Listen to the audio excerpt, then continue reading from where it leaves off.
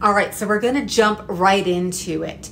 So cortisol, or the stress hormone, has really been taken to the forefront of research due to its correlated effects on health and the management of diabetes complications, as well as its involvement in short-term memory loss. Now, you may be familiar with the term, but you may not exactly know what cortisol is.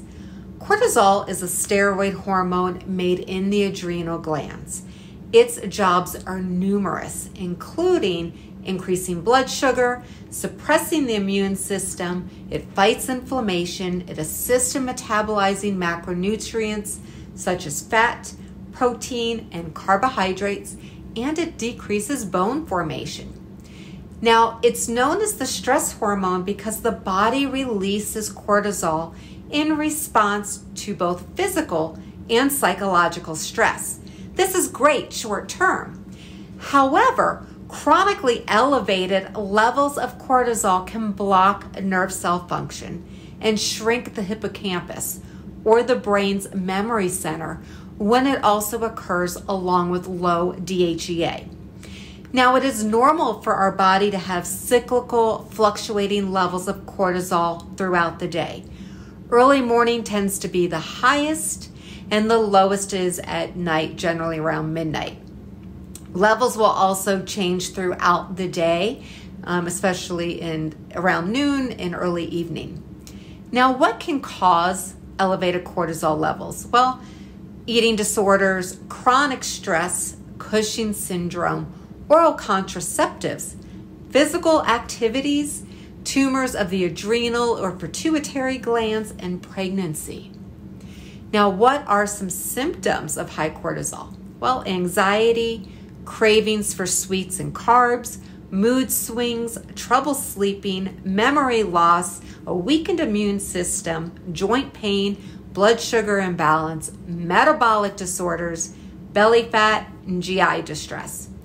Now, it is important to manage the symptoms of high cortisol early on. The longer cortisol persists at an elevated level, the more detrimental those effects are on the body. So practicing stress management, proper hydration, getting rest, maybe magnesium, melatonin, and L-theanine are important supplements that can help as well. Underlying inflammation can create a lot of stress too. So you want to make sure that if there are underlying issues within the body, you're addressing those. Diet is also important. So you want to make sure that you eliminate processed foods, fast food, perhaps caffeine, sodas, anything that might be inflammatory, fried foods, seed oils, all of that. You can also practice meditation, exercise, again, increasing your water content. I like to take 5-minute walks throughout the day without my phone because that all helps to balance out the nervous system.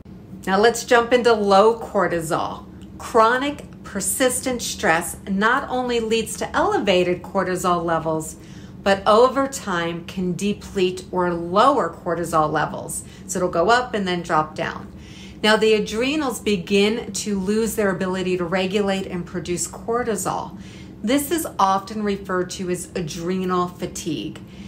The problem is not necessarily with adrenal glands, but rather with the hypothalamus and the pituitary glands.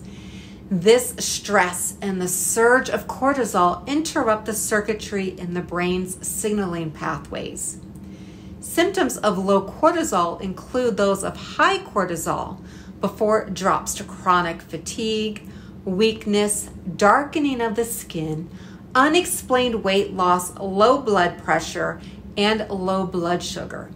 Now, there are supplements that you can take to help support the body as you begin to normalize your cortisol levels. And these can include adrenal glandular supplements, ashwagandha, and licorice root. But before you jump on that, check with your doctor because these supplements may exacerbate your health conditions or interact with medications that you may be on. Cortisol and tinnitus. So adrenal fatigue syndrome and may cause tinnitus to worsen due to imbalances in the cardionomic circuit due to cortisol levels. This circuit includes the adrenal glands, the autonomic nervous system, as well as the cardiovascular system. So this is how the adrenal fatigue system happens. The adrenals are taxed due to stress. Stress is a known risk factor for tinnitus. And as the adrenals become more taxed due to chronically elevated cortisol, the autonomic nervous system then malfunctions, and it causes an overload of norepinephrine and epinephrine. These are the hormones that increase anxiety, lead to insomnia, increase blood pressure, all of which contribute to tinnitus.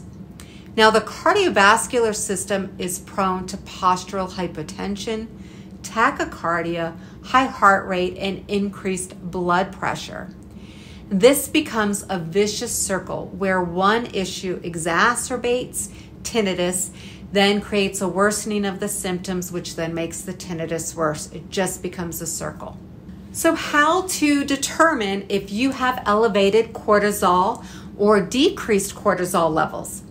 Well, there are numerous tests that you can do that will help you to determine whether this is something that you should be concerned about. My starting point would always be your blood chemistry analysis. Now, if your doctor ran a metabolic profile or metabolic test, there should be sodium and potassium listed on there. These numbers help to determine whether or not there is adrenal stress. Elevated or lower than normal levels can indicate taxed adrenals. You can also take an orthostatic test at home if you have a blood pressure monitor. Now, it is important to do the test properly. So when you do the test, it's measuring the functional capacity of your adrenal glands. Basically, you're testing your body's ability to compensate in real time for the changes in vascular tone from laying down to standing up in an upright position. Now, what you want to do to complete this test is you're going to look at the systolic number, which is the larger of the two numbers. And initially, you want to lay down and rest for 5 minutes before you take your first measurement.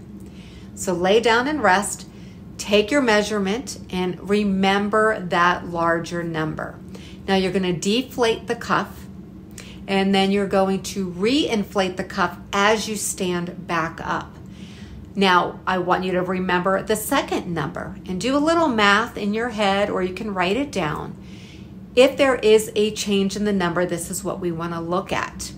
So if there is an increase of 10 to 15 from the second reading from the first, this is normal. If the increase is only 0 to 5, then this indicates a potential issue. Now, if the systolic number drips upon standing or lowers, this would indicate that you may have low adrenal function. You may also do salivary cortisol tests at home. This is a 4-point test. So basically you would take a salivary sample 4 specific times during the day, and this allows us to measure whether or not you have elevated or lowered cortisol levels following the normal circadian rhythm. Now, urine tests and blood tests that your doctors run specifically for cortisol levels are not good markers at all. I would disregard them, and if your doctor tells you that's what he wants to do, ask for a better test. They don't measure enough of your cortisol. I hope this information helps, and if you have any questions, always feel free to reach out. I'll help you as best I can.